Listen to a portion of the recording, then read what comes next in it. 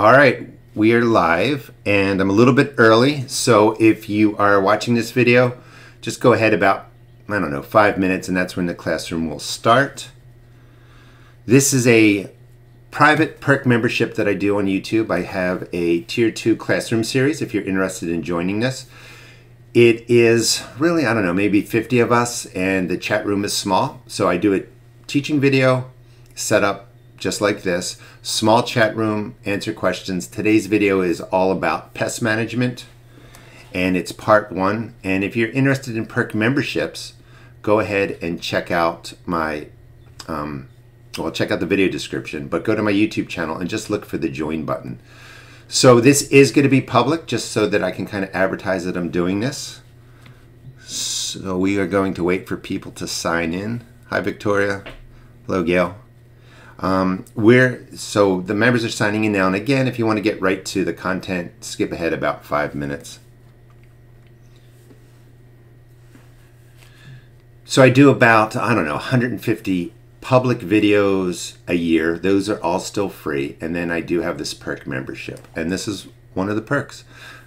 I do 2 live classes this month for May. This is Disease and Pest Management Part 1, and we're going to have Disease and Pest Management Part 2 later on. For everybody signing on, I mean, typically we do this as a private video. Today is private, the chat room is private, it's all the same. But I am going to launch this to the public followers on my YouTube channel, just to kind of advertise this. So if you want to be kind enough to just let people know if you find this valuable, it will be great. And what I've been trying to say to them is that with the perk membership, it's just a small group. So it's like a class. I answer all the questions. We go over different things, and it's pretty cool. We'll start. It's 11:30. We'll start in a couple of minutes. Just give people time to sign on. And if you guys didn't catch the title for today, it's Disease and Pest Management Planning Part 1.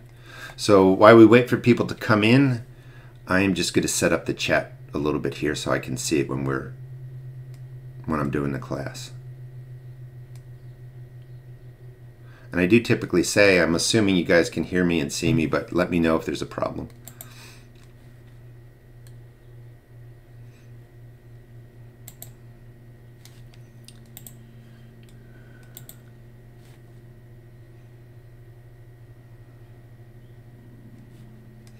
And I'm just popping out the chat here so I can connect everything together. So while we're waiting for more people to sign in, I'm going to do a video first. Usually I do a lot of small videos. I'm going to do a video that's about 10 minutes. I might stop in the middle, but it'll really kind of set the tone for today's classroom and the next classroom on pest and disease management. So while we're waiting a couple of minutes, throw out any questions you have related to the topic or anything that's going on. I don't want to get started and people are a little bit late and then they miss the video. So let's go with a little bit of Q&A. Or any questions from the last classroom or anything that's going on in your garden. I just came in. I finally have, probably looking out the window, 95% of my garden weeded. Hopefully by the end of this week, I am exactly where I want to be. Never quite get there, but you know, I should be pretty close.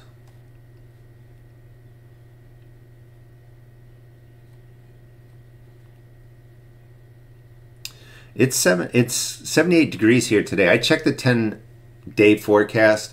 Looks like in Maryland at least, and I'm always surprised that California's having a tough time with colder weather this year. I think we're good to go in Maryland. Don't hold me to it. Every year I put out stuff and then a frost rolls in, but it looks like the next 10 days are fine. And we're going from 40-degree nights, 50-degree days for like the last 7 days or so to really warm temperatures. So I'm in the process of taking care of all my lettuce, giving it away. I just had a friend come help me weed this morning before I started this. She took a bunch of lettuce. So the cool weather's been great for the cool crops. Everything looks good, but the heat is now rolling in and I'm going to really transition over to all the warm stuff.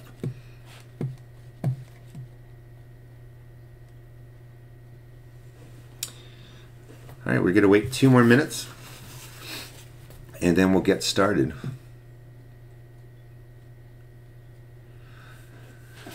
Do I grow AM? Hey, Will. I don't think I've seen you come on before. Thanks for joining. I don't know what AM is. Can you help me out with that? thistle is tough. Just a note, thistles grow the roots down and then they grow lateral roots. And even if you pull it out, it comes back, or at least some of the varieties. So in my garden, I know people hate this, the thistle was taking over. So I gently treated each thistle with some Roundup or like stuff just to target that plant, just a couple of drops. It actually wiped out most of that thistle and problematic thing without polluting my garden with crazy excess chemicals. The reason I say that is I'm like 95% organic. There may be a reason that I have to use something else to help out for whatever reason, and I don't want people to fear that. I understand 100% if you never want to touch something that is not organic, but I also don't want new gardeners to fear everything that is not organic. And there's a fine line between making personal choices of what you want to use in your garden. The reason I say that is when we get to pest and disease management, there are organic solutions, there are natural solutions, there are chemical solutions, and I'm going to be teaching people how to use them all or think about them all. And I'm not saying one or the other is better in this classroom. It's to educate you guys so that you can choose what you want to use in your gardens.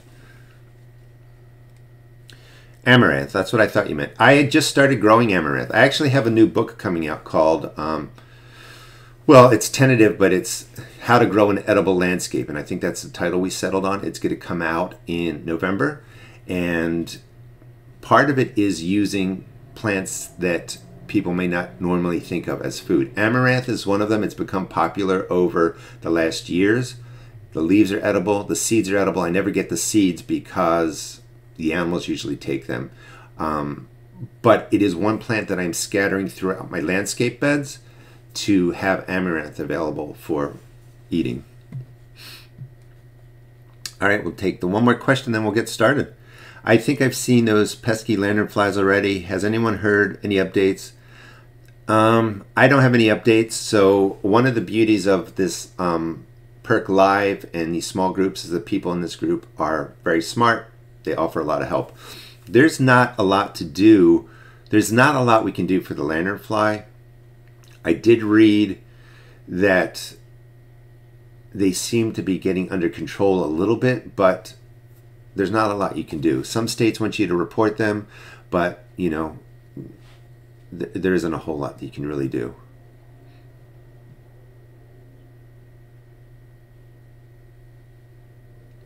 All right, let's get started. And so the two classrooms for May are managing pests and disease. This is part one. The second one, we're going to go into depth with the specific treatments, dusts, the organic sprays that I use, how to make them. Some of the things that you want to understand is like, this is organic Captain Jack's dead bug dust. This is a dust that would go on leaves. This is specifically for killing insects. And even if you're using organic dust, it kills the good insects. So organic dust, chemical dust like 7 kills all insects. You have to use things in a targeted and strategic way, which is part of what I'll be talking about. So that's dust. This is rosemary oil. I sell this and peppermint oil at my shop. This is about 3 years old. It's almost done. I use this indoors, outdoors, depending on what problem I have. A little bit of oil goes a long way, and I can see there's actually a hole in it. So that will be dropped over there. Hang on. I must have cracked it taking it out. So now I'm going to smell like rosemary all day. The organic oils are wonderful for taking care of Mexican bean beetles, spider mites, other problems, masking the scents of your plants to maybe keep the bad insects away. That's a strategy to use. And then I also like plain old hydrogen peroxide, which you can get. This is a 3% hydrogen peroxide. Get it at your grocery store, your pharmacy. I use this diluted down. I'll be going over the recipe next time. You can also find it on my YouTube channel. Just look up tomatoes and hydrogen peroxide. You'll find the recipe. This cleans the leaves of my tomato plants, removes fungus and problems like that. And I've had great success using this for almost probably 5 years now. So those are just some of the products that you're going to be able to use in a garden that we'll talk about. But what's really important is to understand that you're never going to have 100% success in managing down pests and disease. When you see gardeners talking about they have no problems, they have no issues, I guess it's true. but it's almost impossible. And it's like saying, you know, I don't have this bug attacking my garden, and it's because that bug's not available where I garden. It's not in Maryland. So take everything you hear about gardens that are pest-free, disease-free with a grain of salt. Everybody has a problem. The goal is not 100% perfection. It's to manage down the pests and the problems, the diseases that come to your garden, manage them down so you still get a beautiful harvest and your plants still do well. And that's what I'm going to be teaching about today.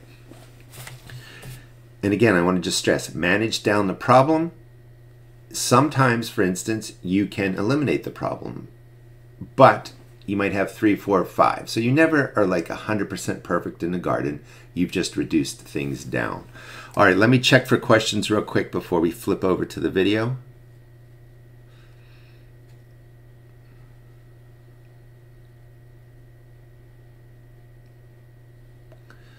Yeah, when I do this, Stacy, when I do the second part of the series, I'll also put them up on the camera to my side so that you can see them, and I will put them, you know, out into the YouTube community so that you can see them. I'm also finally getting to finishing up doing a ebook, just a couple of pages on what we're talking about today. If that's something you wanted to pick up, that eventually will be at my seed shop. I don't know why I forgot that, my garden and seed shop. As perk members, I'll give you coupons when it gets there so that you can get it for free, but I'm going to be selling that there for like $5 or $6. Now, in saying that, don't hold me to it that, you know, if I get busy, it may not be done till the end of June, but I will put all the recipes out so that you guys can find them. Tiny Purple, have you ever grown spider lilies or something like that to help control pests? I hear they repel small critters, are poisonous, and are used for rat control in rice paddies. I've never grown them before. I'm not sure what they are. What I do say, and we'll be covering this, one option to managing down pests and disease is companion planting or planting different plants.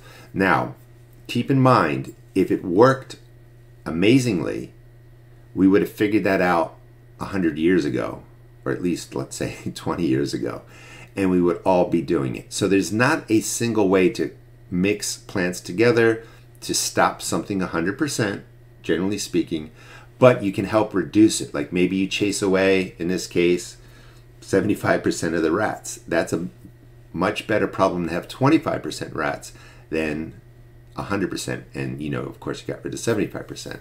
For instance, if the tomato hornworm, you know, butterflies coming around or moth is coming around, maybe your companion planting helps keep away half of them. So you're reducing down the chances or the number of problems that you have in your garden. So companion planting is one of the things that we'll be talking about. All right, so let's go into the first video. It is 10 minutes long. I think I'm going to stop it at 5 minutes. It'll be somewhere around where I'm talking about spinach, and I'll take questions. All right, let me get this set up here. Pest and disease management is going to be broken up into 2 classes. All right, I'm holding it. So, all right, let's get started. This is the overview for today. Pest and disease management is going to be broken up into 2 classes. Today's the first half. Second half is going to be about all the different sprays, different things you use on your garden, and kind of how do you apply them. What is most important is to understand that you can never, 100%, generally speaking, stop all pests, stop all disease, stop all problems. What you're really trying to do is manage down the damage so that you still get a great harvest and things look good. So never feel like you need to be perfect with no issues. It's just not going to happen. Second thing, every garden is different. Each garden is going to have its own problems, own diseases, pests, etc. And what do I mean by that? Yeah, we all might get early blight, but maybe I get it really bad in Maryland just because of the way the weather is.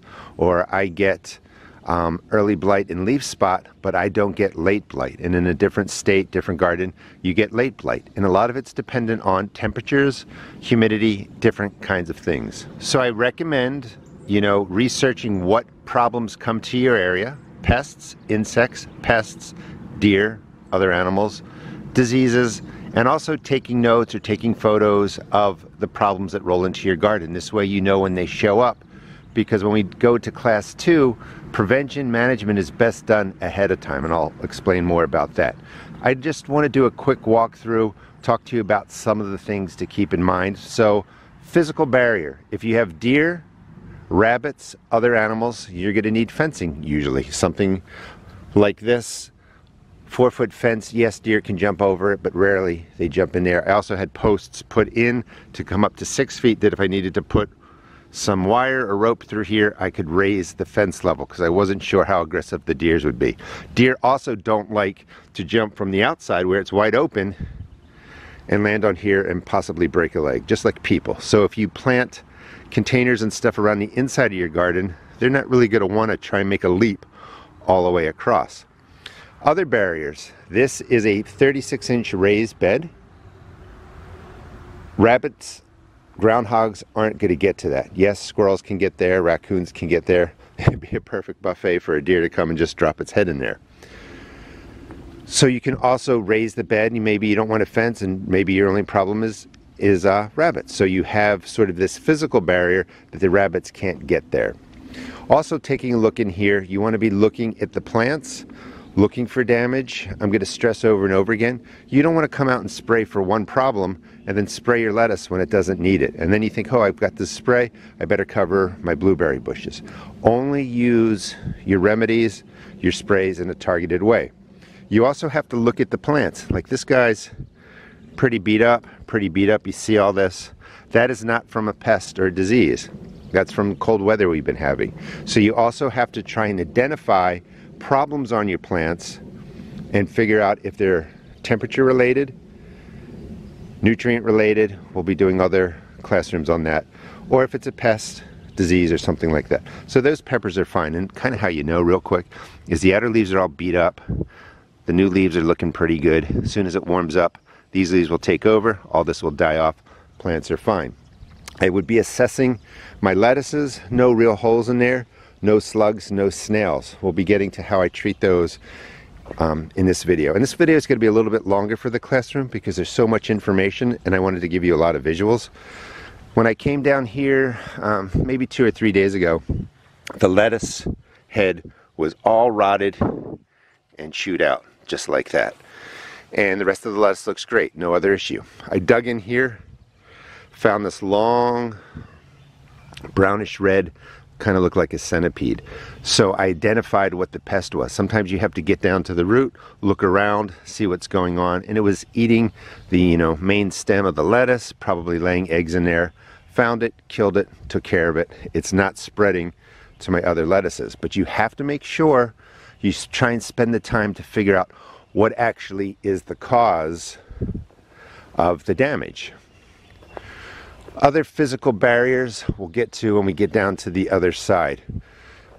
Looking around again, looking at the leaves here, I was going back and forth. These are just it's too much damage for it to be, I think, leaf miners. So I think I just had some sort of snail or slug just chewing the soft side of the plant, eating whatever it does, causing a problem. I don't like dusting or spraying leafy greens. They're hard to wash. I don't want any chemical, organic or not, sprayed on them. I'm going to teach you how to use the organics, chemicals and sprays, and the chemical.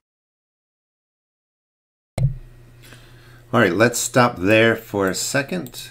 Well, for a bit, and then we'll finish up the rest of the video in a little bit. So I saw some good questions come up. Hang on to those. I'll be answering some of them, and at the end I'm going to be asking for pests. And the question that was just put up there is, when do you know when to quit?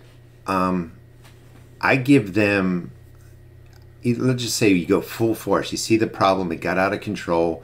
You're really working hard for a week to get them under control. If after a week doesn't go, quitting's not the right word. It's another strategy, and that's what I want you guys to be thinking about. Rather than trying to support a cucumber plant that's dying off or a squash plant that has a vine borer, have backup plants ready, because these summer crops can be planted multiple times, and they can be planted through disease cycles and insect cycles, and they come out the other end towards the end of the summer producing really well. We'll talk a little bit about that.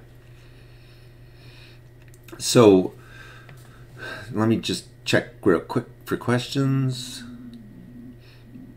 How do you determine brown spots from UV damage? UV damage is usually white, and it's usually kind of bigger and faded, and it just looks like the leaf has bigger patches of bleached out leaves. Spots, usually if they're small and brown and they have a yellow halo around it, that is an active fungus. It's the brown spot with a yellow halo around it. Sun-scald sunburn doesn't look like that. It's just like bleached leaves. All right, so a couple of things. You have a selection of tools. You have the physical barrier, which we just talked about in the video. You have sprays and dusts, which we'll get to in the second half of the video. Companion planting, baits and slugs, baits and traps. So there are different ways to manage the problems in your garden, and you're going to have to figure out what you want to use. Physical barriers are wonderful, but not everybody can afford that or are able to do that.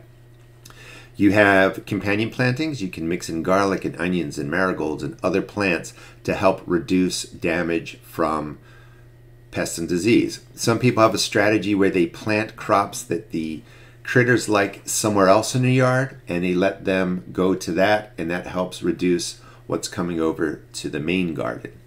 And then you have traps, where I have kind traps to catch squirrels, and then I release them 5 miles away. If I didn't do that, squirrels would just devastate through my garden. We have a ridiculous amount. And then you have baits. You can have poison baits like you might use for ants that are getting into your garden. Not every ant is a problem. Or you have baits to kill slugs and snails. It's really up to you what you want to use. So you have a lot of different tools available. The most important thing is not to go and buy a little bit of every tool. It's really to learn the problems that are in your garden. You have to learn, all of our gardens are different. We have different humidity, different temperatures. So you want to do some research. Find out what pests and disease may come to your garden. Talk to fellow gardeners. Talk to people at nurseries. Try and learn what comes to your garden. And you want to understand the cause, because you're going to have to learn the difference between viruses attacking your plants, which is rare, fungus attacking your plants, pests attacking your plants, or nutritional issues, or like when you saw in the beginning, the pepper plant was really beat up by the cold weather and all that kind of stuff. Now, you're not supposed to know all of this before you start gardening. Give yourself a break, go slow and steady, and you will learn this over time. Your best friend is going to be keeping a journal, using pictures, using your phone, writing it down, combination of all of that, however you want to. But that's how you're going to learn how to manage the problems down. If you are thinking of what you need to buy right now, make sure you don't overspend. If there was a cure that fixed every pest and disease, we would all know about it by now. So don't overspend on products that say they fix, everything, including, leaks in your kitchen or something like that. Be wise with your money. And you want to use whatever you buy in a very targeted way. You never want to go out there and you put some dust down, whatever you choose, on your cabbage, and then over there you see your tomatoes and you're like, I might as well hit that with dust. Or let me cover the blueberries and then let me go over here. You can do so much damage to the good insects and to your garden by overusing, abusing treatments, be it organic, be it chemical. It's really important you have a plan, and that's what we're talking about today.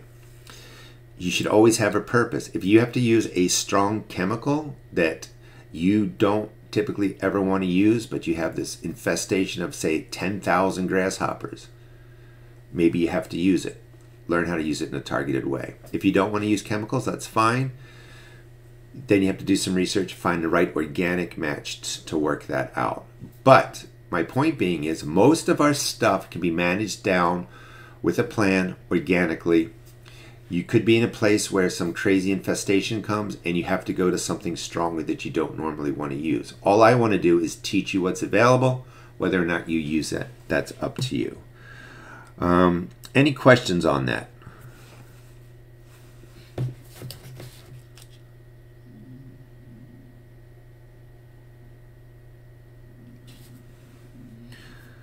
Animals work too. I see Kim has a, so you have a dog. I have to consider my dogs inside the front yard, my other garden, as a pest because they are just crazily happy and insane and whip around the perimeter of the property. So I had to build cages to go around there, kind of like barrels, but they're cages into my garden so that they will avoid them. If not, they were just tearing up all of my garden beds inside my fence area. And that's a good point too, is learning what the good bugs are. So every ant is not a problem. Every grub in your soil is not a problem. Every weird looking insect crawling on your cucumber leaves isn't a problem. And you do have to learn what are good insects, what are bad insects. And they vary greatly, East Coast to West Coast, South to North and stuff like that.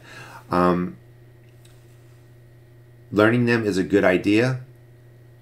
Learning that dusts, organic or not, kill everything is a better idea. So there's no such thing, again, I want to stress that you can put down a dust that's not going to kill your bees, your pollinators, your good insects, as well as the bad insects. So you have to learn targeted ways to use it. And I'll be going over that in the second part and talk a little bit about that here.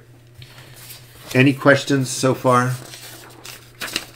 This is kind of building the foundation. I mean, it's all going to boil down to really putting down on a calendar or your notebook or your phone that today is, what is today? Today is May 7th. Walk your garden, check it out. You don't see any pests or problem because we're going to be talking about prevention and there's a specific way to do that. I haven't found a good solution for ants. We had aphids last year. I bought ladybugs. The ants kicked them out. So ants, so you have ants that eat proteins, you have ants that eat sugars, you have ants that eat roots of plants. I don't know which ones you have. If they're plants that like the sap and sugars and stuff like that, mixing borax and sugar together, putting it in a mason jar with some holes, they eat that, they die off. That works really well. You might want to go to the baits that are more toxic, but they're sitting on your garden. The ants crawl in there, they die off, they get it to the queen, it dies out, you remove them, good to go. What I would do when you're using something like that that's more toxic is to not put them out when it's raining. You don't want water to get in there and wash it around. Just use them in a targeted way. Sometimes orange oil works. It contacts the ants' coating. You spray around the nest area. It kind of dissolves them and it breaks them down. But it's really important to know what type of ant you have because some things aren't going to work otherwise. Ladybugs are wonderful. I've tried that and they've hung around for 2 years, but sometimes you release ladybugs and you just watch them fly away and they're gone. So you have to have an ecosystem set up on your property for them to find a place to kind of overwinter and home and hang out. And I have a lot of perennial beds in places for that. Diatomaceous earth is a good tool. It is the silica. It's sort of the shells of microscopic organisms from oceans. You put that dust down, insects walk through it, gets into their joints, grinds down their shell, they dehydrate, and they die. It is pretty benign in that the good insects would have to walk through it too. It will kill good and bad, but it's not bad to use. I'll be planting my peas, bok choy, and other cold crops. Last year they were bombarded by flea beetles. Can I do something to minimize the population before I plant? The answer is maybe. So I get flea beetles. I have videos on it. I get them on my eggplant. They will devastate my eggplant and my tomatillos. So if I don't use a dust, I've tried everything, and this is for like 20 years in both of my homes. When I left my other home, came here, I have to put dust on the leaves, and that kills them very quickly. Captain Jack's works really well. 7 dust is almost instantaneous. What I do with the dust is I put them on the leaves, let it go over the night, rinse it off during the day so it's not blowing around and getting to other good insects. Beetles are really active at night, so you can use a lot of these things that we're going to be talking about, you know, as darkness is approaching, get it onto the leaves, wash it off in the morning before the pollinator comes. But insect dusts work really well for flea beetles. If you wanted to get an organic dust, put it onto your ground, that would work. But I don't know where they come from, but they multiply really quickly. I found for them, it's like dust my eggplant, gets them under control. 7 to 10 days later, more dust down, gets them under control. And I have to kind of keep that going as my management pattern for eggplant, because the flea beetles just have these voracious appetites, and if I miss a window, they repopulate, you know.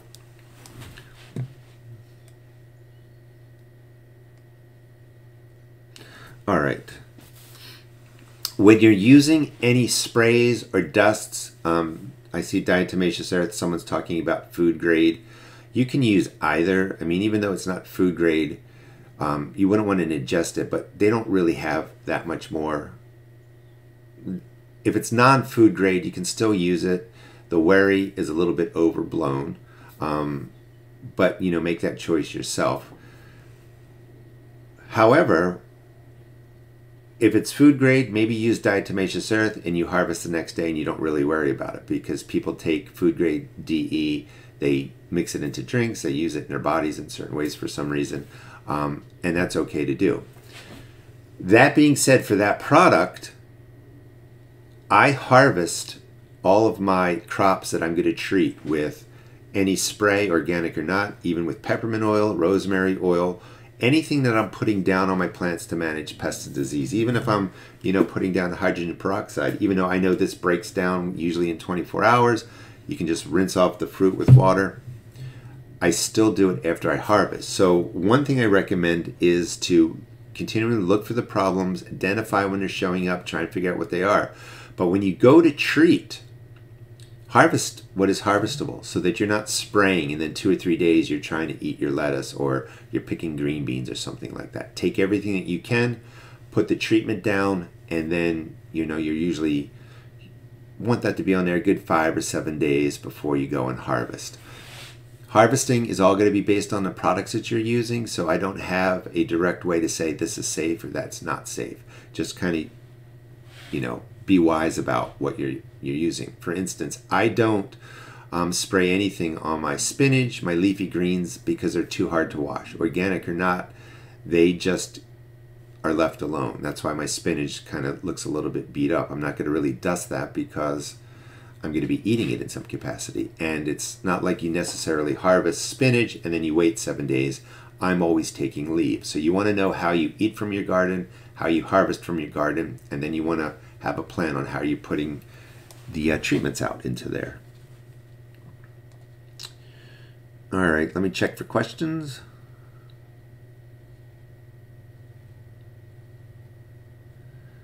When I do my ebook, do you mind putting the time frames to reapply? Yeah, I'm going to talk a little bit about time frames today too. It just varies a lot. So in doing this, I'm kind of going over what works for me, and you're going to be building a plan around, you know, the basic information that I gave you.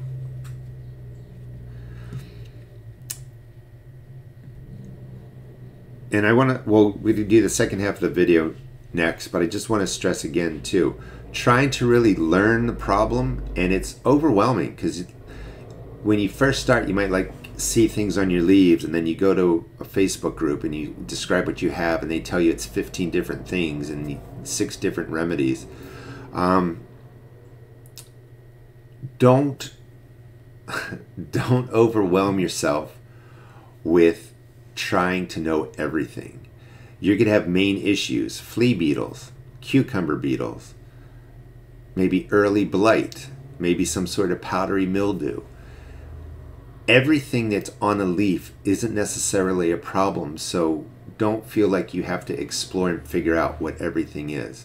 Give yourself a year if you're a new gardener. Take notes. You're going to see the main problems roll in, and you begin to address those, and then you learn about what some of the other stuff is.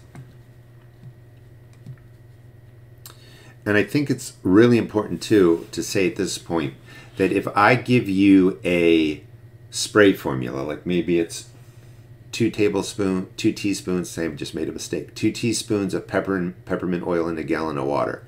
Works great for me. Works great for everybody on here, but Gail decides to use it. She sprays all of her crops that have the issue that peppermint spray or rosemary spray helps, and it damages them.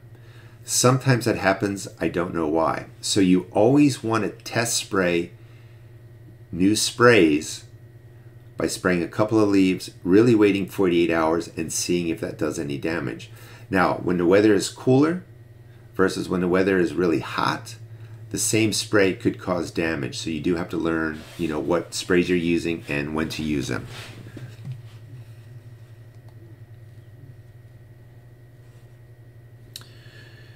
Yeah, and plant and replace is a good way to take care of problems too. That's also really, it is kind of a totally organic way to do it.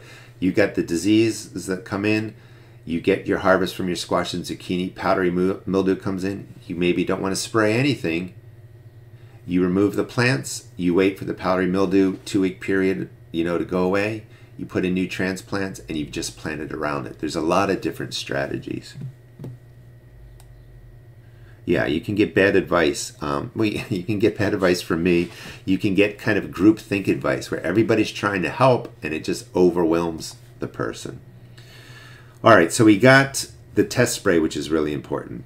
And don't treat everything. The other thing that happens when you're new or when you're worried is some diseases and some pests only stay to one plant. So please don't feel you have to dust your cucumber plants to manage the cucumber beetles, and then you want to dust your tomato plants that are right near it, and then you want to dust your pepper plants. Like, I have very few problems of things coming to chew tomatoes and peppers, but I have cucumber beetles that love cucumbers. The way you address them, I'll get asked at the end, but I'll just cover it now, is you put the insect dust for cucumber beetles on the outer leaves of the cucumber plants, away from the flowers, so good pollinators and such don't get, you know, the dust on them. I do it in the evening. In the morning I come out, I will find dead cucumber beetles. Captain Jack's Organic works, 7 works, it's a little bit faster. You will find the dead cucumber beetles. At night they're super hyperactive, they crawl everywhere. You're putting the dust on outer leaves, they're crawling around, they die off. And you just stick to a routine with that. It works really well. All right, so let's do the second part of the video, and give me a second because I'm going to have to reset it at 5 minutes when I started here. Pest and disease management is going to be broken up into 2 classes. Today's the first half. Second half is going to be about all the different sprays. Over here to 5. Damage. Around again, looking at the leaves here. I was going back and forth. These are just slow down in a second here. All right. Causing a problem. We'll pick it up from here. I don't like dusting or spraying leafy greens. They're hard to wash. I don't want any chemical, organic or not, sprayed on them. I'm going to teach you how to use the organics, chemicals and sprays, and the chemical types. It's up to you to decide what you want to use in your garden. You can see that same pattern on here. I thought it might have been like leaf miners, but probably snails and slugs. Also, you want to keep harvesting in mind. If you were to spray, say, your spinach, at this point I know that I'm going to be chopping this all up and using it in the next couple of days. I wouldn't want any sprays on there. So you have to have a strategy on harvesting. One of the main things to do is come out to your garden, harvest everything that you want, then put your sprays down, because you're more likely to not come out to the garden for more food. Give it 5 days, 7 days for your treatments to do the trick. I'm working on, so come March, what I'm working on is managing snails and slugs. And a lot of times when you see holes like that, that's exactly what it is. I've let this spinach go because I'm not really taking care of it right now. But I have to put down slug bait early in March, every month. It's made a huge difference, because if not, when I get down to the lettuces, they would be all chewed up. So I've learned what I have to do to treat my plants, to manage pests and disease, and I, keep a list. I'm starting to put in garlic and stuff like that. That's great for pest management, But companion planting, if it resolved issues with pests, insects, worms coming into your garden, we would all know what exactly it is, and every garden would be perfect. It helps. It manages down the problem. Got some fertilizing issues in here with the broccoli. This broccoli is going to be uncovered. It's going to be treated with dust. I recommend, so we have like the baits that you put down. We're going to have sprays. I get containers, sprayers. This is a gallon sprayer. I get usually what's on sale, and I write the recipe right on there. We'll be talking more about the recipes again in the second one. And this way, like I know peppermint oil, rosemary oil can stay longer in a container, and that's what I'll do. I'll just leave it in there longer. Certain things like neem oil, you really want to use that within 24 hours. So you have the sprays. The other method to control both diseases and pests are dusts. The one on the left is a chemical made by people. The other one is organic, made by people, but comes from nature, so it's considered organic. It would go on the leaves. Thing to remember about dusts is that they are non-discriminate killers. They'll kill good insects and bad insects. For instance, broccoli, it is not forming the crowns yet. I would use dust perfectly fine on here. Leaves are thick, wash them off, etc. I use what I'm comfortable with. But if I had a big crown, I wouldn't want to be getting dust or spray in there because that's going to be hard to wash. So you want to be thinking about how you use your sprays or your dusts when it comes to harvesting and eating the food. Alright, so let's talk one more. Let me give you one more physical barrier. So I have that white moth that comes, or that white butterfly that comes. It's been around, starts laying eggs on here. This damage, for instance, is from the weed eater. When I was treating the, cutting the weeds back, pieces of wood would fly in and damage them. So you want to know what the damage is, you know. So the damage here was me. So that you're not running around trying to fix something that doesn't need to be fixed. So the white butterfly is flying around, landing on the leaves, lays the eggs for the cabbage worm, damages the plants. We could put dust down, that would work. We could do a physical barrier, that would work. But we just have to know when these problems are showing up. You also have problems, the pests, the diseases. Some might just be around for a week. Conditions are right for a week. Some might be around for a month. Conditions are right that the pest, the disease keeps showing. Some all season long, like that white moth. I always say moth because I just hate it. It's a white butterfly. It's around from really April all the way into October till the frost comes. So anything that I would grow in the brassica family is going to get that white butterfly laying eggs on it. This is a physical barrier. There's kale in there. This will keep the white butterfly off. It's a large butterfly. Part of the strategy you're thinking about is what is the pest. Big butterfly not going to get in here. If there's a little gap at the bottom, smaller moth might get in. That's how I got white flies in there. So if you're going to use a barrier, you got to make sure it stays protected the whole time. Like it's possible the moth, I believe it's a moth, that lays the eggs for the white flies could get right into there. If you're putting a barrier down, say maybe when the plants are this big because you just see the white butterfly come in, you have to make sure, like there's some insects that came out of there, you have to make sure you dust or you spray or you manage the kale in there as if it has an egg or a problem on it.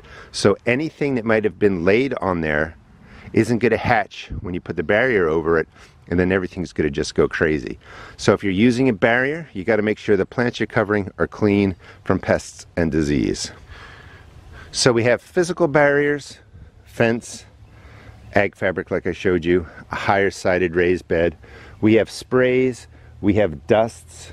Those are all things that we can use to manage problems. We have the bait for snails and slugs, which I like and I need in my garden. I just scatter that around as soon as it begins to warm, away from the food. You don't want to pile it like around your food. You don't want to put it on your leaves. Just in all different places where you're not eating from. Snails and slugs find it because it's baited. It kills them off. Things are looking pretty good. Coming out of spring into summer here in Maryland, there's usually few problems. For me, snails and slugs again. White butterfly rolls in. Maybe leaf spot, because of the cold temperatures. If I had my tomatoes out, that becomes a problem. But in the next 3 weeks, 4 weeks, all the issues are going to be rolling in. So I need to have my prevention plan and my management plan in place. And that's what we're going to really talk about today. But wanted to give you an overview of some of the tools and things to think about when you're building the plan to protect or best manage your garden.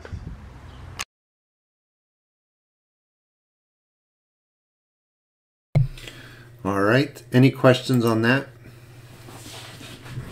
One of the things that is important, and Kim was saying he's transitioning over from one cover to another cover.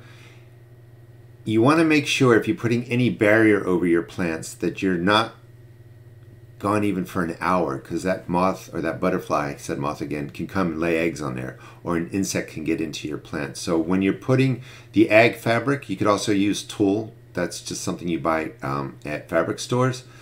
Tulle is wonderful. It does work. I've used it before. It has no ultraviolet protection. So you set it up, the sun beats down on it for a season, and it really decays. So it only has really about 1 or 2 years worth of use, depending on how long it's staying out in your garden. You can get the ag fabric, which is a little more pricey, but it has some sort of protection, or it just doesn't degrade, and you can use it year after year.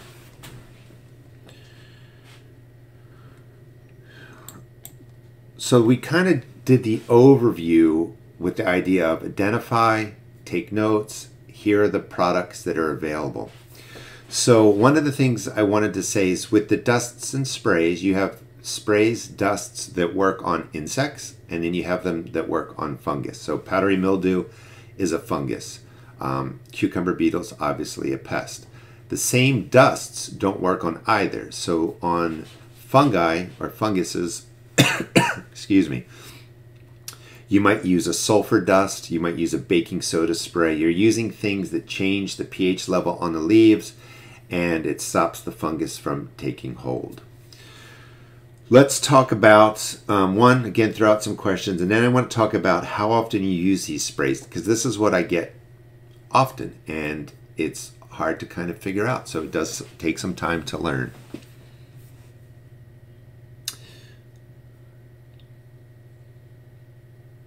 All right, question, Jolene. Does the insect fabric have to go to the ground and be sealed? Good question. If you're using the ag fabric, and this is so important to know what you're targeting.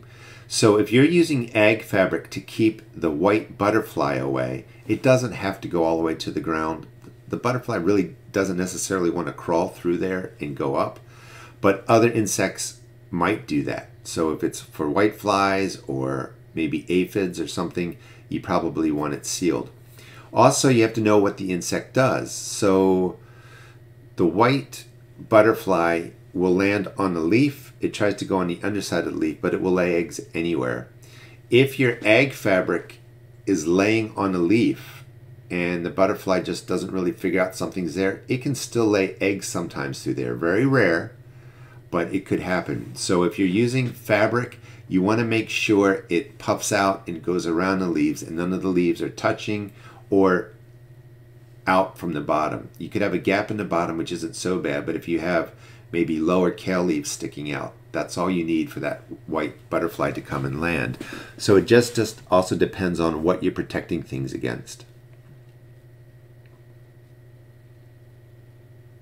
Rhododendrons, I don't know. Copper fungicide is really good. I would probably ask locally or try and figure out what it might be, but copper spray, and this is why, just a side note, so we spray copper on the gardens to manage grapes and different fungus and diseases.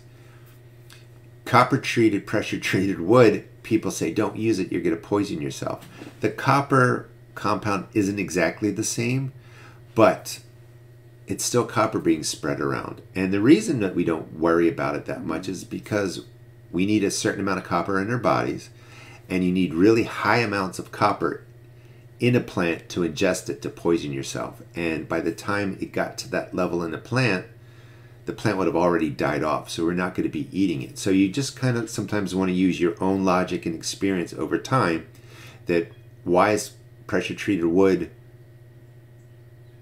feared, but a copper spray isn't. And a copper spray has been used as in a Bordeaux spray, but I think it's like lime and copper in France to treat all the grapevines because there's a problem coming in, and they found a great solution to it. So we don't worry about copper that way.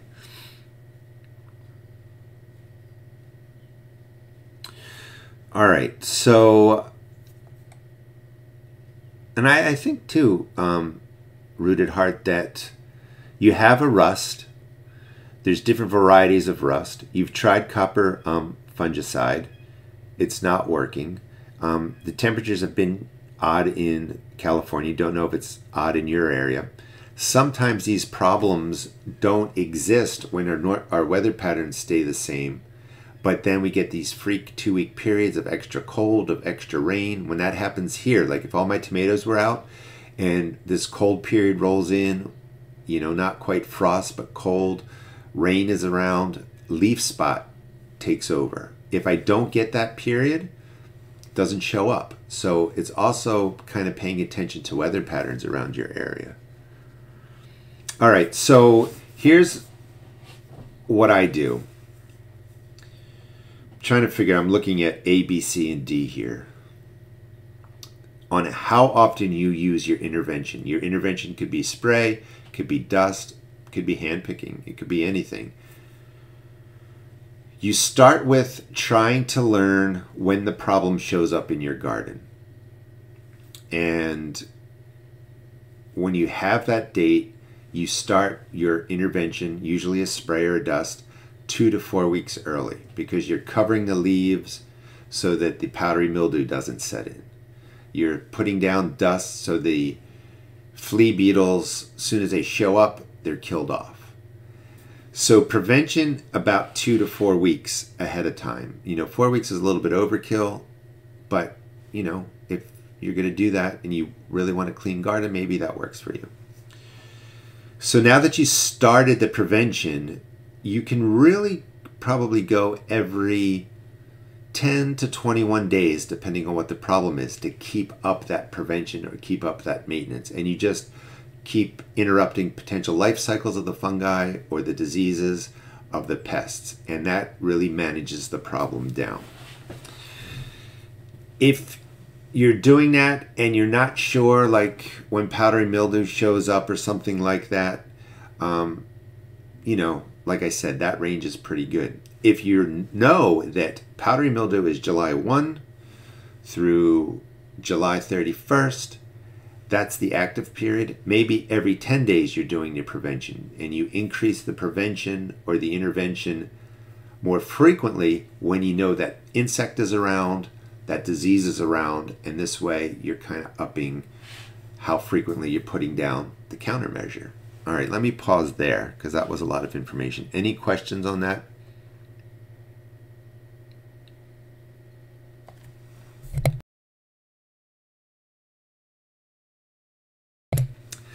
I agree. I think gardening is going to be a challenge because the temps are just all over the place, which gives life to insects. Here's a good example. If my winters are cold enough for a long enough period, we get a whole lot less of those white butterflies and less insects coming in. When it's somewhat mild, everything, more grasshoppers, more whatever come out, and it is more of a problem. For fungus, if you know you're in a place maybe you don't have a lot of humidity and you don't get maybe powdery mildew so much, or you don't get a disease that's more liking the humid air, but all of a sudden the humidity starts going up in your area, you're going to have this influx of a new fungus that you've probably never had to deal with. So getting out into the garden and just observing and taking notes is really, really important for prevention. All right, I forgot to look. No questions. Okay. So let's go with an outbreak. So say, and this happens to me still, you know, you can't be out there checking every day to see what's going on. Maybe you go away for the weekend, which you deserve, or you go away for a week, you come back, and you have this outbreak of flea beetles. Your eggplant are just devastated, or you have aphids everywhere. That's when it becomes what I call an infestation. And a question that we had earlier is, when do I quit? And I want to kind of rephrase that. You're not really quitting or giving up. You are putting a management plan together to say, damaged plants, give you 7 days of hope, 10 days of hope. After that, I'm not going to waste my time and resources. I'm going to get my transplant in, or I'm going to plant some new seeds.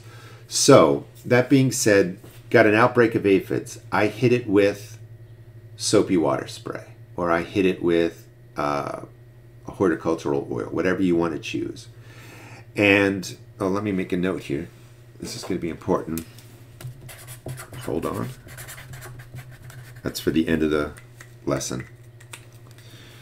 You hit it, and then you're not going to wait 10 or 14 days, because you have the active fungus, you have the adult insects, but then you also have fungal spores, you also have eggs, and you have an infestation. So I usually, again, will treat the plant sometimes as early as 3 days later, but definitely within 5 to 7 days, you want to hit it again with an application. So you're trying to kill off the problem that's on the leaves, also interrupt the life cycle, kill out any new spores that are doing their thing, or any eggs that are hatching.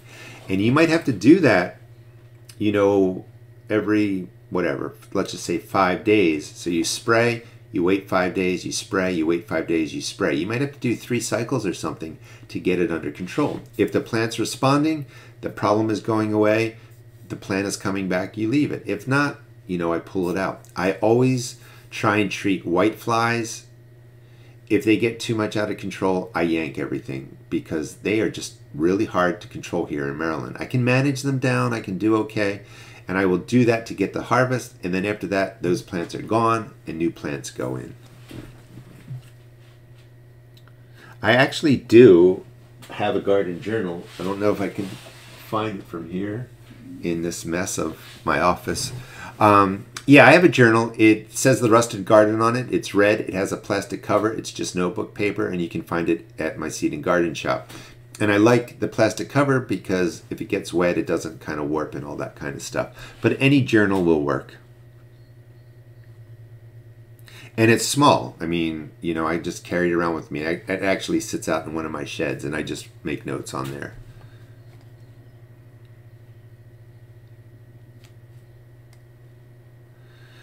And Galia has a good point too, is prevention is looking around for weeds and places the insects like to hang out or overwinter, removing them, removing, board that may be laying down. That could be where all your snails and slugs go. Squash bugs are hard to kill off. I'm not even necessarily sure dusts kill them. Even 7 dust, which is like my emergency dust if things are out of control. I don't know if that works. I do a lot for squash bugs by checking the undersides of the squash leaves, and when I see those orange, metallically looking eggs, I remove them. Sometimes I carry neem oil with me and a Q-tip, and I just put the neem oil on the eggs. It will damage the leaf. It'll burn a hole in the leaf, but it kills off the eggs. All right, so the note that I wrote down here, and if you want to ask me questions about the spray routines, that's a great time. We're almost to 12:30. We'll spend maybe 10 minutes. Also, if you want to throw out a pest or a problem that comes to your garden, I can tell you a little bit how to treat it. And then next time we do part 2, we'll be really going into the recipes. So, we have like physical barriers, sprays, dusts, oils, baits, companion planting. There's not one product. Like for me, let me rephrase it. So I use Captain Jack's dust, Backup 7 dust. I use neem oil spray for certain things. I use peppermint oil, rosemary oil, slug baits. Those are my main tools. I have a fence, physical barrier. I have ag fabric, physical barrier. I have traps to remove squirrels, and then I release them. I don't harm them. I have my strategy. All those things are useless if I don't have my plan in place. It doesn't matter I have neem oil and rosemary oil and all this great organic stuff. If I'm not spraying a couple weeks before the problem arrives, if I'm not spraying every 10 to 14 days, if I'm not making my soapy water spray and hitting the aphids when I see them or smashing them with my fingers on a routine, then none of these things work. And that's what I want to stress for the end of this video. It's not the products that you buy. It's not whether you're 100% organic version of, I don't think anybody's 100% chemical, somewhere in between. It's your routine and learning your garden and the problems, and then just sticking to a plan. And maybe it doesn't work. I also want to stress now, as we're concluding, that maybe you can't do every 5-7 days inspect the garden. You can only inspect every 14 days because you got a job and you got a life. That's fine too, but you just don't want to miss that 14th day and have it turn into 21 days. So you can only get out every 14 days. You're only spraying every 14 days. That's what works for you.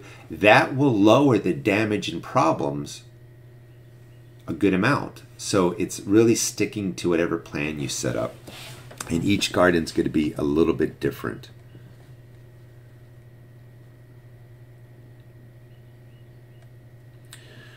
All right.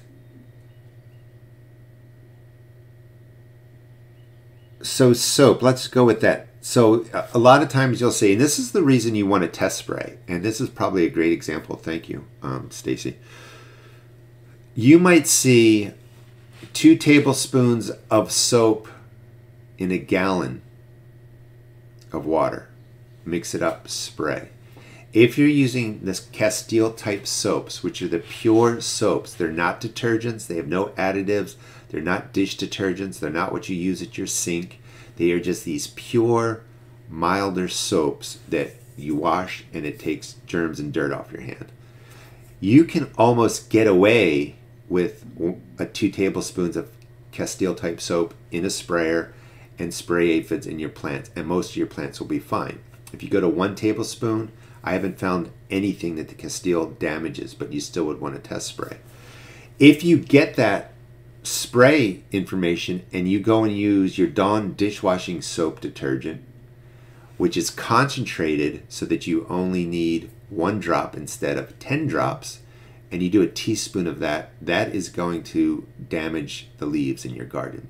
You could use a teaspoon of that detergent. There's also versions of dish detergents or soaps, and you know, there's soap and there's detergent, but we intermix that in our language and how we see it, so people do get confused. So you want to learn what sort of detergent or soap or combination of degreaser and soap and etc. gets confusing you're using, so that you don't over soap up your spray.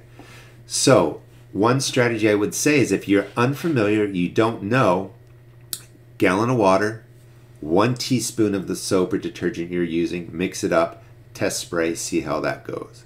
Doesn't work well, go to 2 teaspoons. Doesn't work well, go to 1 tablespoon.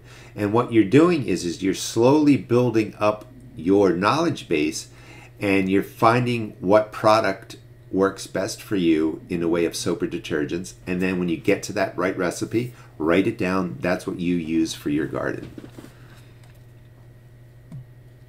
I'm going to check for questions real quick. I know I saw one for tomato hornworms. So I didn't answer your question. So Urban Chicken Mama, it is okay to use any soap, any detergent, but the concentration of how much you use per gallon is going to vary, and that's what you have to learn and figure out. Tomato hornworms, they are, I've only seen a couple in my garden, which is good. I spray hydrogen peroxide spray on my tomato plants. That doesn't really stop insects. It's more for cleaning the fungal issues that I get. So if you get tomato hornworms, that would be the time that you want to be putting dusts on your leaves a week, 2 weeks before, because they have to, lay eggs, hatch, and become the hornworm. And the hornworm goes crazy, and you're right, it can devastate down your tomato plant quickly. So knowing when they're showing up, you can go out with a fluorescent or a black light flashlight. They kind of reflect this cool color. You remove them, you kill them off. By hand kind of works really well for them because their life cycle is different. It's not like the moth or the butterfly, again, the butterfly that lays the cabbage worm that's around for 6 months here in Maryland. There's a specific life cycle for the hornworm, so if you know it, you can go out more often, look for it, hand pick it, get rid of it, or you can dust and take care of it.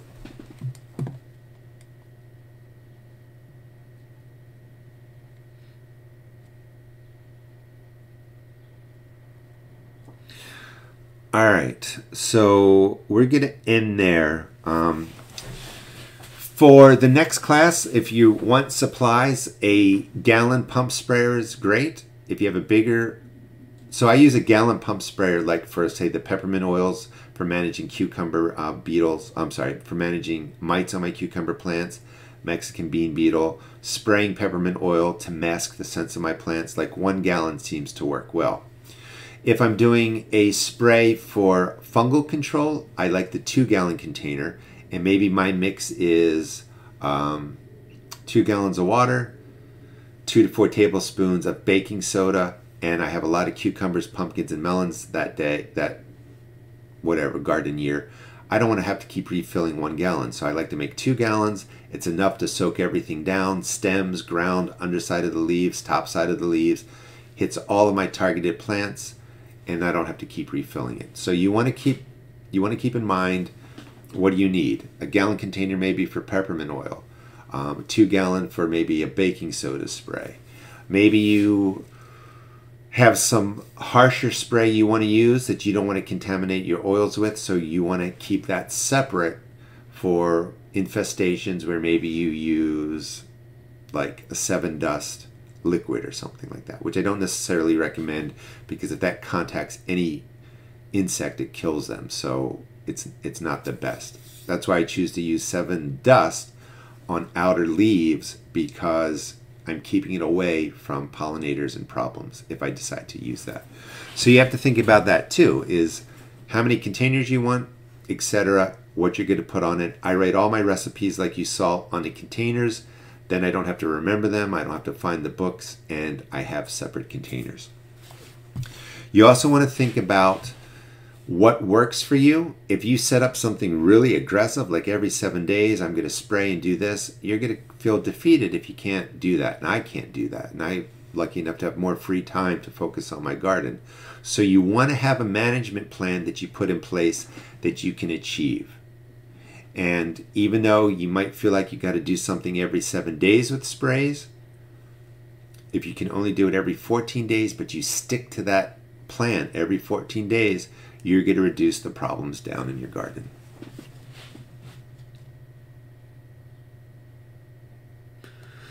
All right. Any last questions? I think I covered everything that I wanted to cover for today. I'm just checking my notes here.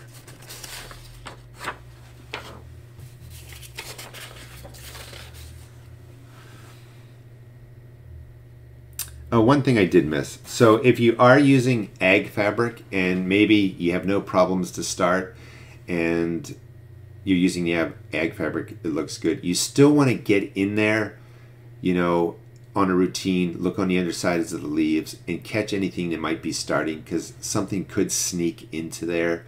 So you don't want to be surprised when you're like, hey, things are going good, you leave them alone for 14 days, you come back and it's filled with white flies. So even though you're using physical barriers to keep insects out of certain crops, you do want to go in and check them out.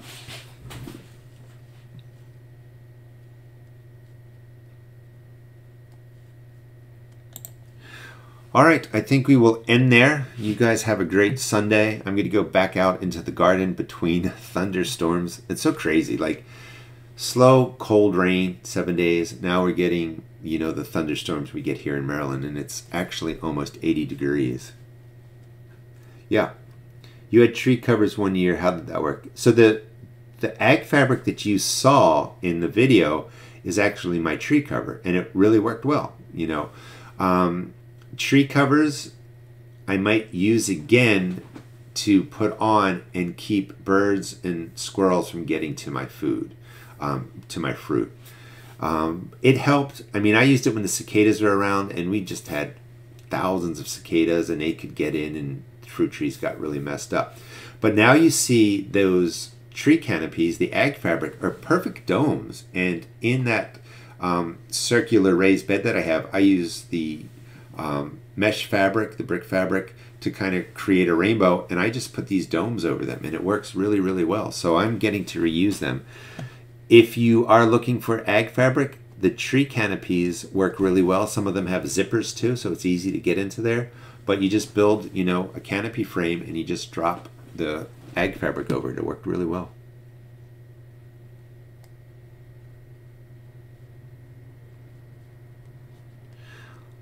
All right, you guys have a great day. I think we'll end there. And remember that you really want to just figure out a plan that addresses the top problems that come to your garden, and one that works for you.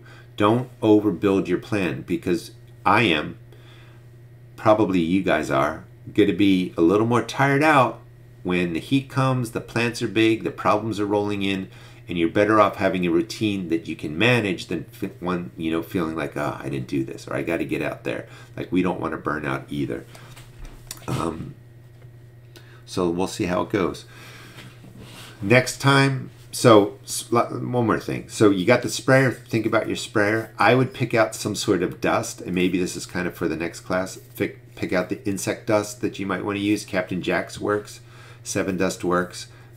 Treat them both as poisons to all insects, whatever you pick. Neem oil I like to use for chewing insects. You can get BT, that's a biological control for chewing insects. You mix that into the sprayer. For antifungal, baking soda does work. Sulfur dust works. You put down sulfur dust on the leaves, changes the pH of the leaves. So start thinking about some of the products that you might want to have to kind of create your arsenal, but don't overbuy. Kind of think, what diseases come to my garden, what pests come, and what are the main things you want to use. Learn how to use them well, and then put your plan in place. All right, I will see you guys next time. Oh, so I don't have it with me, but I think if you go and check out the agenda for May, the next event is how to create a garden YouTube channel, which I think will be a lot of fun. That's all for the perk members too. I think it's on Tuesday, but check out, either go to the Facebook group, the Rusted Garden Homestead. The syllabus is up there for May, pinned, or go to the my YouTube channel, check the community. But I hope to see you guys for the discussion on the YouTube channel, and bring all your questions. I will go over it with you, and we should have a lot of fun.